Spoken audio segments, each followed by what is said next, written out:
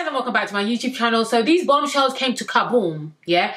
Kaboom, kaboom, kaboom. Because before I get into this video, please don't forget to like, comment, and subscribe. You already know, road to 20K. Alrighty, guys, the episode starts off with the aftermath of the dumping. Toby and Georgia were dumped from the villa, or yeah, told to go home, basically. Selly and Iyao are having a conversation, and I definitely think that they're liking each other more. I think Iyao is showing Selly, I think, exactly what she wants to see. He's comforting her, he cares about her, even though she's going through things, he lets her go through things and isn't, or at least doesn't appear to be bothered by it. Whereas Toby, it seems like the switch did happen when Johnny came in, and then of course she had that argument with him, and it was like, oh, she must care, and then Iyao comes in and just ordered this. I think that's probably, yeah, what like helped bring down their relationship. Whereas with Iyao, I don't think that's going to be the case. It seems like he's very confident and is very certain of his connection with Selly, and isn't going to let something like that, i.e. her crying about Toby leaving, bother him. He seems like he's more just focused on her and her being happy. So I think that's very, very cute. Iyao's definitely been showing me such a cute side this season. I'm loving to see it for sure. Imani and Ray have a conversation, and they are discussing that their decision didn't make any sense to put Toby and Georgia there. And of course they now got dumped. Now I'm confused on what their game plan was, because some people were saying, oh, it's Team USA, Team USA, Team USA. But I'm sorry, there are too many of them for them not to be concerned about 100K. I don't even think that's how people are playing the game. Like, I know certain people are like, oh, there's a lot of UK people, which is fine, but I don't even think that's how people are playing the game. It's, at least it hasn't been clear to me that people are playing based on where you're from. I didn't pick up on that. If that was the case, I really did not pick up on that at all. So, and even still, there's how many of you guys from the US, y'all can't split 100K how many 8 ways? Like, it's just not gonna work. I understand y'all want to be friends and you guys are worried about connections, but it's not, you guys are not here to be worried about connections. In order for you guys to win, connections are gonna have to be broken up. That's just the point, the blank of the period. So I understand they want to keep a friendship and stuff like that, but if these people are really here for this money, they're not gonna be offended by you sending them home. So let's see how they go from here, but it doesn't seem like they thought that decision through. And it didn't really make too much sense to me either, but cool. Then we find out that Megan is really sick. She's had to go to the hospital. So I think she's actually left the show in its entirety. So it doesn't appear that Kira is able to get the full degree of closure that she wants, because Megan on her way back to the UK probably sometime soon. So she's not going to really be able to get into the meat or potatoes why this girl lied to her and wasted her time. But hey ho, let's go. So then they get a text, and they're supposed to be going to a pool party, and everyone gets ready in their bikinis and their trunks, I think you call it. So Justine and Jack are having a conversation, and I'm glad that Justine took the route that I suggested, even though this is pre-recorded, because I just think it would have been eating her alive. I think I'm kind of like a girl like Justine, where I have something to say, I need to say it. Like, sometimes I shouldn't say it. It's not how you play the game, and it's not how you should do things and look more mysterious and stuff like that. And I absolutely agree with that, and I wish I was that type of person. And I think I can be like that sometimes. But fundamentally, by nature, I like to tell people how I feel, whether it's a friend or someone I'm interested in. There's pros and cons. There's pros and cons. But I think just for her to stop overthinking, which, again, I am very, very guilty of doing, she had to open up. So she opens up and she just tells him that she's basically catching feelings. And yeah, she's definitely starting to like him a lot. So then Jack does end up saying back that I have the same feelings as you, and basically says that, like, yeah, I feel the way you feel, which I think was very, very validating to Justine. Now, whether he's telling the truth or not, guys, time will tell. Time will tell. But at the moment, it appears that they're on the same page. So having this conversation with him was either going to let them be solid and know where they're going, or they were just going to stop talking. So I think, but at the same time, he could still be playing again. We don't know. Just because if he ends up saying, no, I'm not interested in anything serious with you, and she says peace, then that strong coupling is no more. So what we shall see. I'm not going to judge anything yet.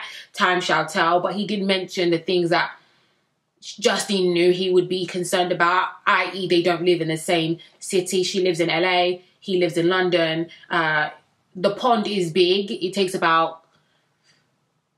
long time, because even I'm flying to Florida soon, guys. I'm going to be in Florida soon. Ew! Period. Sorry, I'm so excited about that. But anyways, flying business as well. You know. But yeah, flying to Florida is like 10 hours. So flying to LA from London will be at least like, what, 13 hours. That's a long distance relationship. So it's, but again, maybe the stupid, maybe I am a hopeless romantic, I don't know. But I think the stupid person in me would think, oh, there's a possibility it could work, but 13 hours is a long time, child. That's over half a day. That's a long time. Maybe not. New York would have been fine. LA's a bit far. Okay, maybe I'm not, because I think I could do maybe New York, because that's about 6-7 hours. LA, I don't think I could do. But anyways, moving on. And now, yeah, but now she can enjoy herself now and enjoy whatever's going on with Jack. So then we get a text. No, we don't get a text. Sorry, the 3 new bombshells come in. So we have Courtney from US Love Island, Carrington. Honestly, a name like Carrington, you would think he was from the UK, because what kind of name is Carrington? It seems very posh, in my opinion. And then we have Mike from season 6. Arguably one of the worst Love Islands, I would say. But I liked Mike. Oh, did I? Yeah, I did like Mike. Did I like Mike? I can't remember, but I like Mike now. Let me just say that. I like Mike now. Courtney's voice does my actual head in. I was going to do a reenactment, sorry, but I can't remember how it sounds. It's just, like, it's just super high. Like, oh, I can't even do it. I was going to try it. I can't do it because I can't remember what it sounds like. But it's just so high pitched. It almost like, is it even a real voice? I was kind of confused by it. And her voice needs to go where? In the bin. Now, that might be a silly reason, but guys, I'm sorry, I can't really listen to her too tough, because her voice really gets to the back of my head, like right here. And I'm just not keen on the voice, but she's a cute girl. The girl's cute. I wonder where she's from with a voice like that. I can't tell you where she's from, but she's from somewhere, child. Now, Mike, I'm glad when they were going around talking about, oh, what did you come in for here for Carrington? And Courtney, I talk about, oh, yeah, I came for both. Mike's like, I came to win.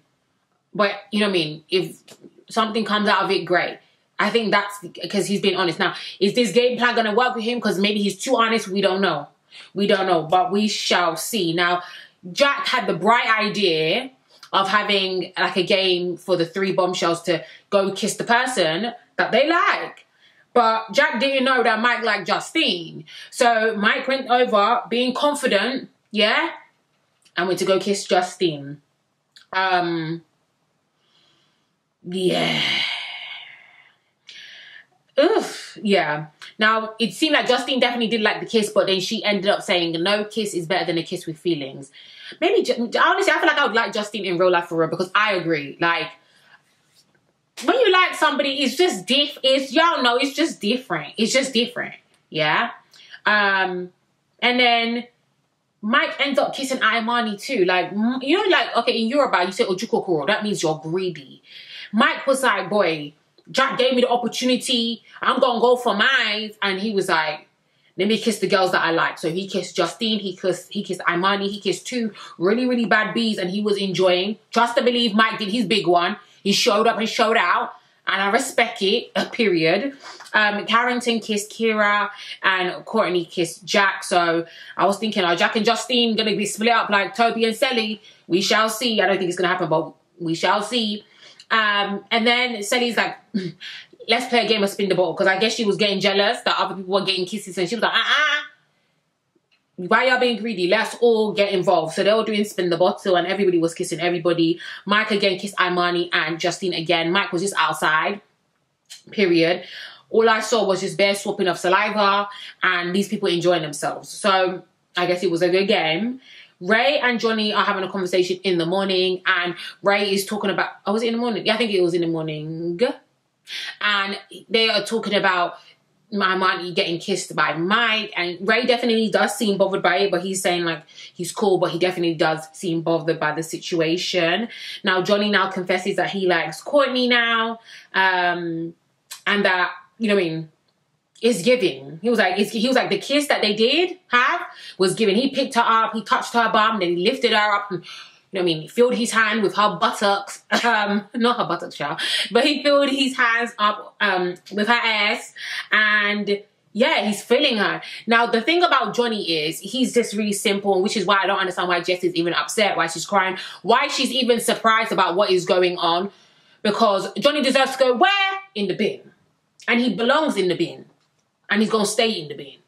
But she thought she could be Captain Saver, you know what. Anyways, Johnny just likes new cat. That's it. He likes new. Liberty was new. Jessica was new. Georgia was new. Now Courtney is new. He just likes new.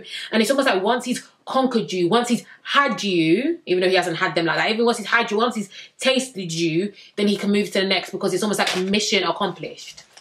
Like the main mission is to win the 100K. And then him kissing all these other random girls are all side missions. And he's completing all these side missions, and that's just what it is. He just likes new girls, new challenge. That's it. And I guess he looks at this one, or he looks at Courtney and he's like, this is the baddest one. So that's what he's doing. Now, who is it? The girls are encouraging Kira to go with Carrington. Now, guys, I ain't watched season 2 of Love Island USA. How is Carrington? Do we believe him? Do we trust him? Should we trust him? What's he saying? Because he did admit that on his season he was a player, or he was coined a player because he was doing what the game required him to do. So, should we keep our eye on him, or you mean is Kira okay? We shall see. Then Carrington and Kira end up having a conversation. He's definitely making effort with her, and she is very much so appreciating the effort that he's putting in. But while she's speaking to Carrington, Courtney now comes over and pulls her for a chat. So Courtney is also bisexual, and Courtney is feeling Kira. They are talking about star signs, talk about where they live, talk about this, that, and the third. And then Courtney goes in for a kiss. Now, it's actually so crazy because Courtney, it's so funny that Megan got sent home, but Courtney is literally the physical version, the same person in Megan, just different body. Because the way she's kissing bare people, I'm like, hang on a minute. On top of her kissing Kira in broad daylight, she kissed Callum at night. So I'm just trying to think, the baby girl's outside, okay? Baby girl's outside. It's so crazy. Megan is gone, but her spirit is very much still left over. So I guess big up Courtney, but at least no one's feelings are getting hurt right now. So hey ho.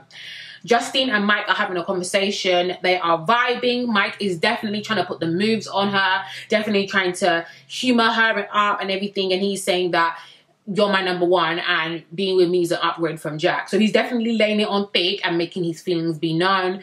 Now, if Justine isn't feeling him, she definitely isn't making that known. She definitely is not.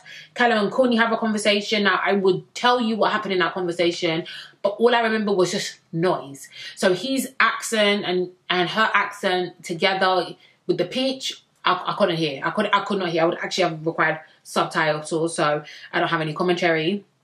Mike speaks to Imani. They are also vibing. They talk about careers, being competitive, and it seems like they have a lot of things in common. Now, Mike, again, also is laying it on thick, even though Justine is his number one. He started saying, like, I think Imani said she's going to keep the door open. The door isn't closed, and he was like, even if the door was closed, I'll kick the door open. I'll take it off the hinge, or hinges. And I think Imani is liking that playfulness, that directness, that he's giving that confidence, because I think Ray, he's really letting things get to him. And I guess if this is the same thing about when he lost that challenge to Johnny, the duel, it's giving that he doesn't bounce back quick off the like defeat or something that has upset him. He doesn't at all. And seeing Mike come in and being like really just go get her, it's attractive. It is attractive. So Johnny is now telling Jessica that he likes her, and then not too long afterwards he pulls Courtney for a chat, and Jessica's like, oh, I knew this was gonna happen. I knew. So why are you still here? Why do you keep on being surprised every single time something that you know is gonna happen happens? Why would we be upset that the sun rises every morning? The sun rises every morning. Like Johnny is gonna go and stray. Like it's just like that. That is just that guaranteed. Like literally, it's just that guaranteed. I do still feel bad for her because maybe she thought she can change him, but it's just guys, she knows better. She's just not going to do better. So Johnny is now speaking to Courtney, and he's saying that there's something missing between Jessica and I. I don't know what it is, but it just seems like I've been waiting for you, and you've come in now, and it's just, I'm feeling it. And basically what all that means is that he's going to be managing Jess until Courtney picks him, chooses him, decides to be with him. Which is really messed up. It's just really, really messed up. But again, why are we surprised? He just really sexually attracted to Courtney, but also he just wants something new. I just don't know why Jessica thought he was gonna settle down with her. Like, I just don't understand based on what he's shown why that she has that impression. I just can't stress it enough. And I do feel bad for her, because when they do end up having a conversation, Jessica does say that she's confused and that he always goes for these bombshells. And that's the thing, is she definitely is recognizing the things that he does that upsets her, that causes her for concern, but she just doesn't act on it, which is the part that's the shame. So she's not just dumb, like she's not blindly dumb, she's not ignorant to the situation. She's very aware, but her actions aren't going to change his behavior. Not at all. A man's going to do what a man wants to do. And she says that she doesn't believe that he likes her, and she feels like he's playing a game. Mind you guys, I don't know if you guys know, thank you to SM. You always tag me in stuff or at me in stuff on TikTok. I always appreciate you, SM. That's a subscriber. Always tags me in stuff. And she, I think, I'm going to say it's a she. I think it's a she. She showed me a video that Johnny is having a kid with somebody else sometime soon. She's far enough that she's doing gender reveal. They're having a girl. I saw him walking on the beach with her. So are they together? I'm not gonna lie, guys, it's very much giving Bartise different franchise. It's very much so giving Bartise from Love is Blind different franchise. You're out here doing this show, doing other shows, and then you're here and you got a pregnant girlfriend and the show is airing. What are you doing? But again, maybe he's more so here for the money, because maybe at the time, he already knew he had a baby on the way. And he was probably like, girl, I'm going to have to be doing some stuff that I don't want to do. You might be seeing some stuff that you don't want to see, but we're trying to get this money. And maybe she was cool with it. I don't know what the timings are. But yeah, Johnny is indeed having a kid. And this is the rubbish that he's doing on TV while his girl is pregnant. Cool. Or girl, or I don't know if they're together or not, child. I don't know. But they did the gender reveal together. So I guess that's something. So yeah, because Jessica sees what he's doing and even questions the way if he likes her or not, saying that he's being dishonest. The fact that she doesn't even feel safe and there's no time she really feels safe means that she needs to run. Because at least if you had moments of safety, even if it's still silly to stay, at least it's like, oh, it's 75% good, it's 90% good, then it's decently good just based on percentage. But if it's really bad most of the time and you're even doubting whether he likes you or not, I think that's pretty scary, and I think that's pretty telling. I mean, if you're asking me. And then Johnny now goes to say that I'm getting to know people. That's what we're here to do. That's the part of the whole game.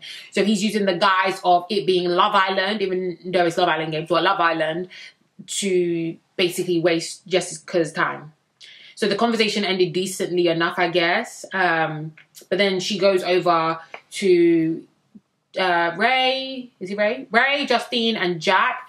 And then she ends up crying because immediately after her conversation with him, Johnny pulls Courtney for another chat. And yeah, I think she played herself in terms of thinking that you're going to find love on Love Island. I know that's the title, but yeah, especially Love Island games.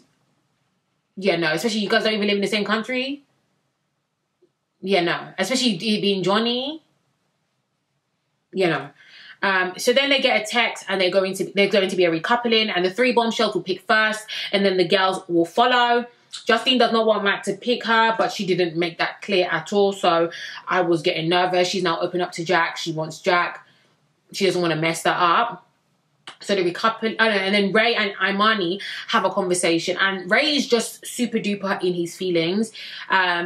But he should just express that. But the problem, yeah, with Ray is that when he's upset about something, he's not expressive, and it's just not giving. It's not attractive. It shows that he doesn't really know how to communicate when he's upset, and it's not Imani's fault. So boss up, have the conversation with her, reassure her, so don't let her go into this new situation with Ray. Don't let her go into this new situation with what's my man's name? With Mike. and let her go and enjoy it based on you not reassuring her and you being frosty with her. That's your girl. Speak to her. You know, like, come on, Ray, this your girl. Don't give her up now, because I'll be really dumb. But anyways, the coupling starts. Carrington picks Kira.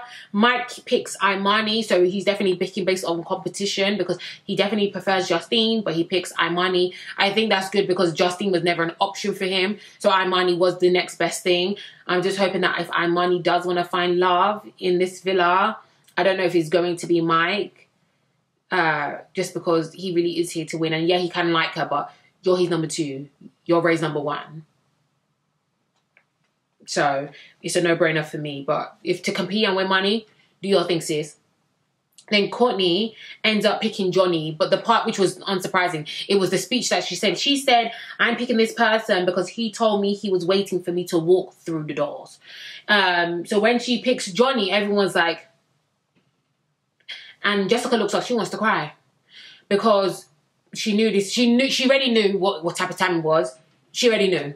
But now she gets to find out in front of everybody else, which is a bit terrible. And look, she looks like she's going to cry. Johnny looks like he wants to laugh and he's smiling and stuff like that. So that's exactly the type of person that he is.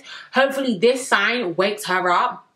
I'm hoping it wakes her up. Yes, Courtney picked Johnny and not the other way around, but wake up. Because the thing is, I'm not going to feel sorry for her too tough because you're just Liberty. You're Liberty a couple days ago. Same person. Same situation. Just a couple days ago. Even though, yeah, Johnny, again, like I said, Courtney picked her, but still, same situation. Look at what she said he said. I've been waiting for you. I've been waiting for someone like you to walk into the villa. So that means he was just managing you. Listen up. There is no second chances with him. But if you like trouble, you do you, sis. But guys, thank you for watching this video. Please don't forget to like, comment, and subscribe. I really appreciate it. And I'll see you in my next video. Bye.